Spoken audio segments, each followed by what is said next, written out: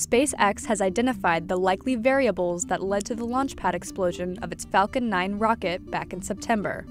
Here's what the company says happened. SpaceX fuels its rockets using supercooled oxygen and helium. The helium container is immersed in a larger tank containing liquid oxygen propellant and is used to pressurize the fuel tank in flight. The helium vessel has an aluminum inner liner and a carbon overwrap. As oxygen flows out of the tank during ascent, helium fills the empty spaces.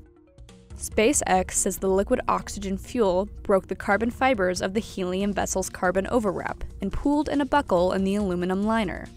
The broken carbon fibers, the resultant friction, or some mix created an ignition source. The company also said that the helium being loaded was cold enough to create solid oxygen, which could have increased the chance of oxygen getting lodged into the helium vessel.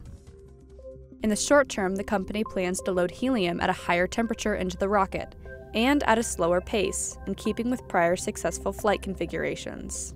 In the long term, the hope is that future design tweaks will prevent buckling altogether.